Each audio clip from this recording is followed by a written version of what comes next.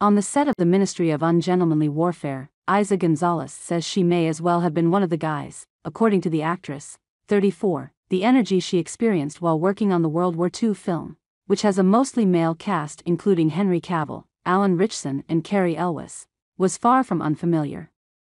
I grew up with a brother who's 13 years older than me, and he is a Marine. So I know how to handle really strong male energy since I was really, really young, the actress tells People, adding, I'm sort of a tomboy myself.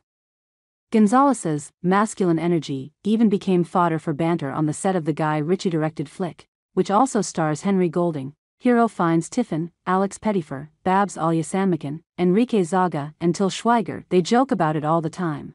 But I'm one of the boys, she says.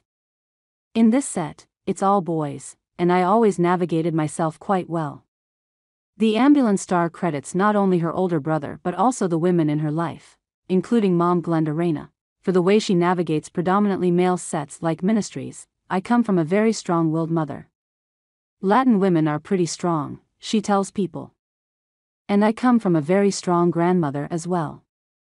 As for her ongoing collaboration with director Ritchie, she is slated to star in another one of his films, In the Grey, next year. González says the pair simply clicked. When he likes someone, he really likes them, the Baby Driver actress tells People. And it goes both ways.